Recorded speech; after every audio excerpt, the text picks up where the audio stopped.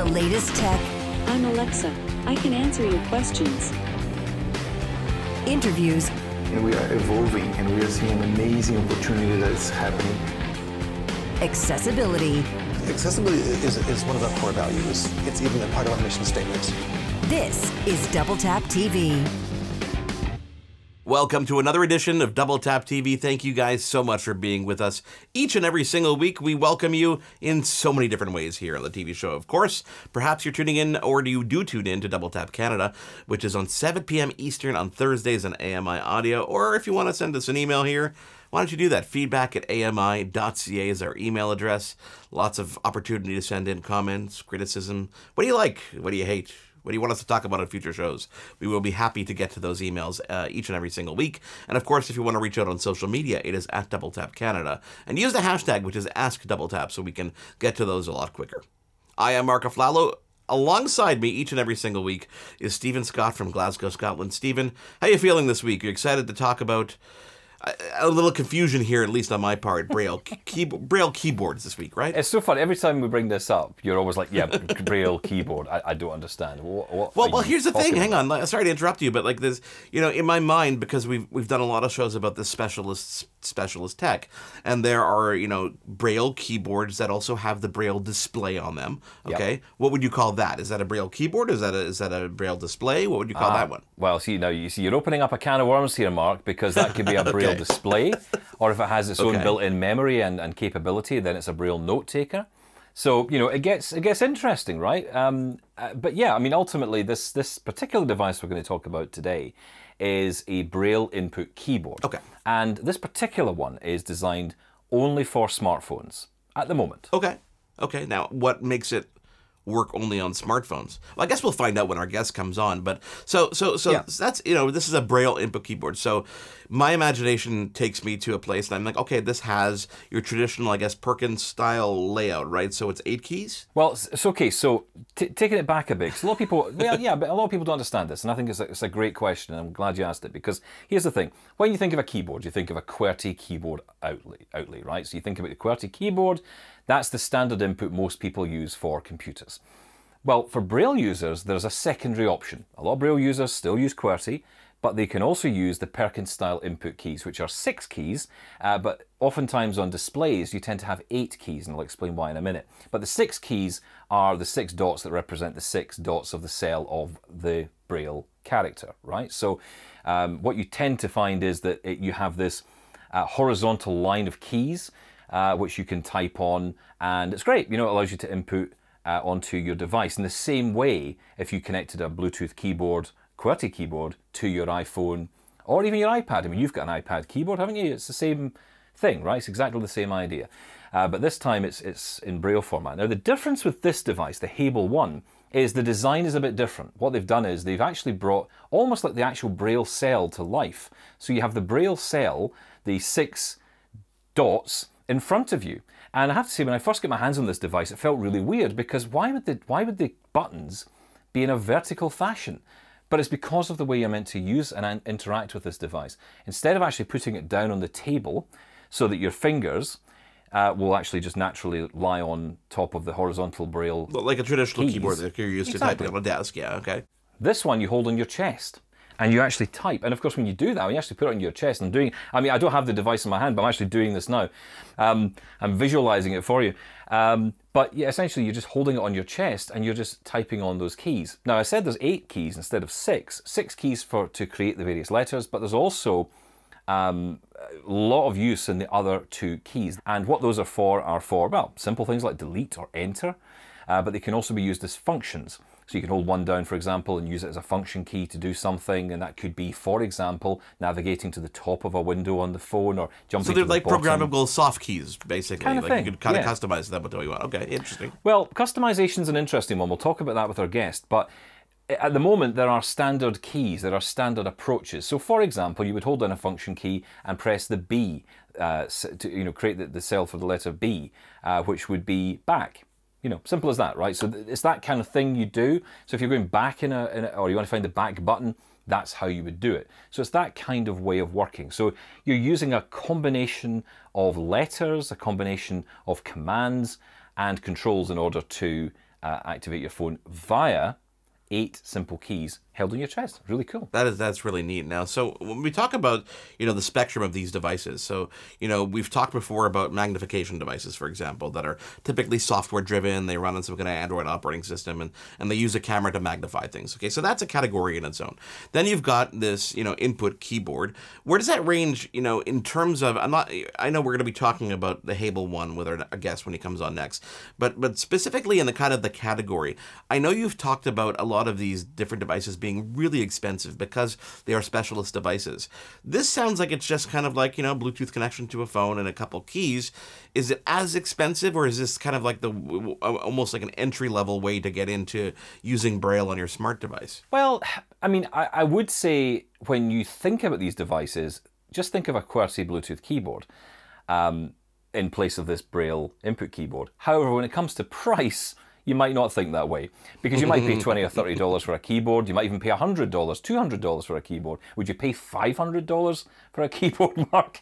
Because that's kind of what you're paying for this device, right? But that's actually the low end. I mean, if they're crystal keys and maybe gold inlays and maybe something that really makes it attractive if to it me. had all that, it'd be brilliant. But no, it's not that. And that's the thing, right? But then again, remember, this is a niche product, and that's why the cost is more expensive. However, this is actually the low end, because you're right, there are these Braille devices that are extremely expensive, into the $5,000, $7,000, $8,000, even $10,000 mark. Yes, $1,000 mark.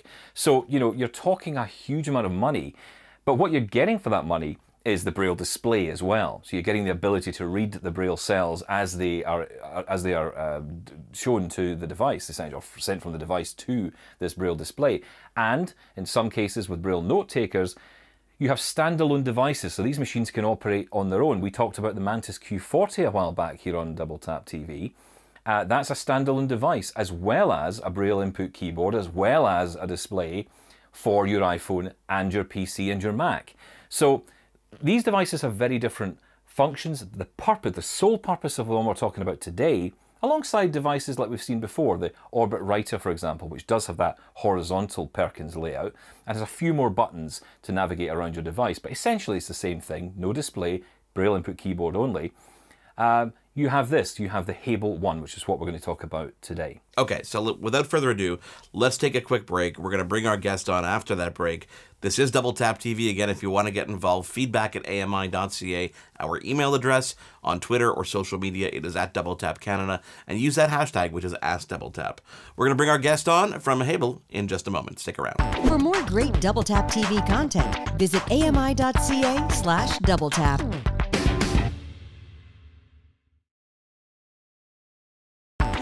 This is Double Tap TV. We're back on Double Tap TV. Thank you guys so much for being with us today and each and every single week.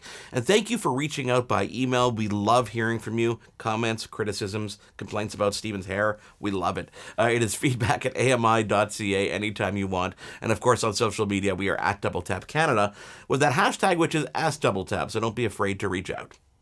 I am Mark Aflalo. Stephen Scott by my side, and our next guest is standing by, Stephen. Yeah, listen, the fact I've got any hair left is impressive enough as far as I'm concerned. So, back off, Mark. Right, look, shall we introduce our guest? We've got from the company Hable, the creators of the Hable 1 Braille input keyboard. We've got Freek van Wellness with us here. Great to have you on Double Tap TV, Freek. Tell us, where did the idea of Hable 1 come from? Yeah, so this is a company with two co-founders, so two people that founded the company. It's me and my co-founder Ayushman. And Ayushman comes from India, and from a very young age he lived together with his grandfather. And at a later stage in his life, his grandfather lost his vision. So really from a personal experience with working with his grandfather, reading the newspaper, doing day-to-day jobs, he really found out that all the struggles that also came with this. And one of the big things was using his phone. So really from that point of view, Ayushman decided, hey, maybe there's something I can do about this, or maybe it's something I can develop. And he came up with some ideas that were like, by now we call them really shitty prototypes, is what we like to call them. And that kind of developed over time. So from that first initial idea, it developed with 50, 100 prototypes. So we started testing with multiple users. and that now came to this final product of the Hable one. Freek, I guess ideas like this take some Yeah. time to get right. For sure, and it was really important because when you start off, you only have really one opinion of yourself and maybe the few people you tested with. But the product only really becomes great when you can work with more people and we have more inputs. So it's really important that it takes a while to develop something like this. Why did you focus on Perkins-style keyboard input rather than the QWERTY, the standard a lot of people might say? Was it all about keeping it simple? Yeah, so Braille, of course, is something that's being used less and less nowadays. But on the other hand, Braille is also something that really brings a lot to people. So we done our research and we found out that Braille is really, if you look at people with blindness that are familiar with Braille or that use Braille, the employment rate is much higher. Often other statistics really say that Braille brings a lot of great things. But the problem is that Braille is a bit old and boring. So we thought, okay, let's see why Braille is so good for people, but why not a lot of people tend to use it.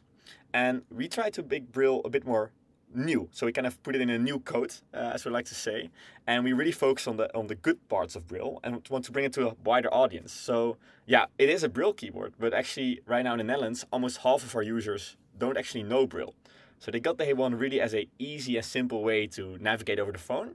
And in the meantime, some of them decided to learn Braille and others even just stick with the navigation part. But it's really a new way of looking at Braille. Freek, what's the aim here? Are you aiming at people who are new to Braille or people who have been using Braille for a long time? Yeah, so it's really actually people who are, if you're familiar with Braille, of course it's a great device because it's really something that's just handy and on the road you can use it a lot. But when you're not familiar with Braille, there's a lot of things that are actually super useful. Just making that navigation over your phone a lot simpler instead of using that flat screen interface, you now have physical buttons. So we really also aim at that group. And to be completely honest with you, that's not how we once started. So once we started, we really thought it would be Braille keyboard for Braille users. But we kind of learned over time that this is something that you can learn really fast. So everyone, for example, that comes into our team, into our company, they first have to learn to work with the Hable one, sided or non-sided. And most of them didn't have any Braille knowledge. But in a few hours, you get the complete basics and you can already type. And it just takes a few more days to have a decent speed. Tell us a little bit about the design here, Freek, because when I first heard about this, I learned that the keys were in a vertical fashion, so more like the traditional Braille cell. But most of these devices tend to have their keys in a horizontal fashion. Why did you go for that? Yeah, so actually this design, it kind of started as an accident. So when we started off building the product, it was a keyboard that you would kind of put on the back of your phone. So it would be on the back of an iPhone or Android phone, and it would be there just for typing. So when you imagine it like that, it's understandable why you have to press the keys towards yourself and why you hold it in this weird way. But as we were developing and we were testing it with more users, all of them told us, well, it's nice, but I want to control my entire phone, and now my phone is super thick with this keyboard on the back. So can you not make it a standalone device, which I can control and type? So based on that user feedback, we decided, okay, let's make it a standalone device that can control your entire phone. And from there, we sticked with the current design of having to type towards yourself and holding it in the air. And the reason is it makes you much more mobile. So you don't need a stand or a desk when you're using it. You can truly use it wherever you are, standing up, sitting down, it doesn't really matter. Freek, when it comes to a device like this, and we could tell the build quality is really, really good here, how important was it to create a really solid and sturdy structure in a device like this? Yeah, so we are quite a young team. So we are actually a bunch of people that after completing masters in university really started full-time working on this. And with our team, we have a lot of knowledge on design, and we have a lot of knowledge on working with people with blindness. We have some people with a visual impairment in our team, but we lacked kind of the knowledge on really going from that final prototype stage to a really solid product in the market. So for that, we partnered up with a company called Hable. It's a really large company in the Netherlands, and they helped us with that final stage of making sure, okay, you now have a good product. Let's make it to a great, durable product and really focus on the ergonomics, build quality, it lasts for a long time, because it's something people use multiple hours a day. So we really put a lot of focus and effort into that together with our partner to make sure it's a durable device that you can use for a long time. And that was really the focus with them, yeah. I want to talk about the usage here because, obviously this is designed for smartphones, so iOS, Android. But what about computer users? Can you hook this up to a PC or Mac? Yes, so it's a question we get more often. And currently we support typing on computers. So just for typing you could use it, but that's very limited. So we are working on a navigation on both Windows and Mac. We're still, I cannot say which kind of screen readers it work with at this point, but we're developing that. And that's also the great fun, actually. So the product that's out there right now supports smartphones and tablets, but we're still working on a lot of added functions in the future. So we can remotely do software updates and things like working with a PC or fast device switching. All these things will still be built in the future. Okay, Freak, Steven, let's take a quick break here because there's so much more to get into with this Hable One Braille keyboard. This is Double Tap TV. Stick around. We'll be back with more in just a moment. For more great Double Tap TV content, visit ami.ca/doubletap.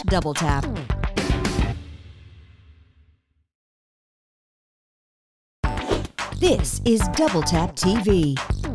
We're back on Double Tap TV. I am Mark Aflalo with Steven Scott, and our guest this week is Freek van Welzes, the co-founder of Hable. Steven? Yeah, and it's been really interesting hearing from you this week because I've been listening to you talk about the device, and having a play with it myself, I've found that one of the interesting things is it doesn't provide any audio. The audio comes from the host device. There's no display on it either. Is that something that's planning to change? Will you bring an update out in the future, as in a hardware update that can make that change, or are you focusing on audio only from, say, the host device in this case? Yeah, so currently we really focus on the part of just Braille input and audio output. We kind of tested with talking to a lot of people and asked them, okay, so for which situations do you use the Braille output?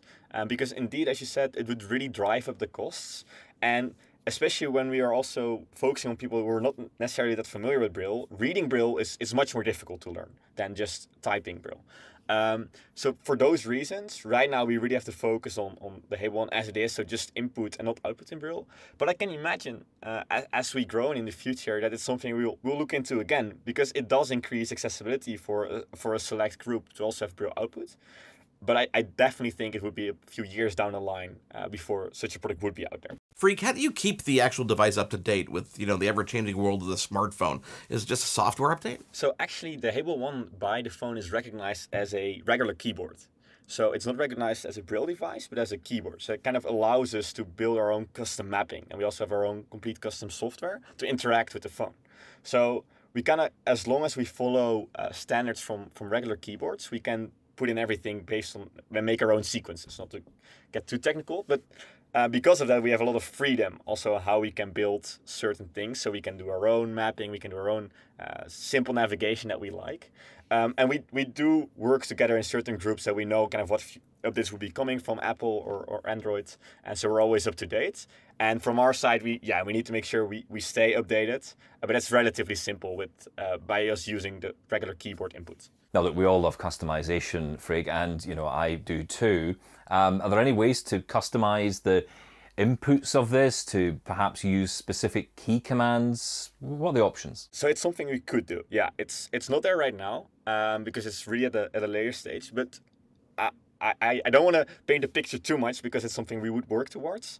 But it might take a while. But in the end, yes, people can actually fully customize certain commands. It will be relatively simple. So we're building a Hable app right now, from which you can do software updates over the app, but also a lot of support material.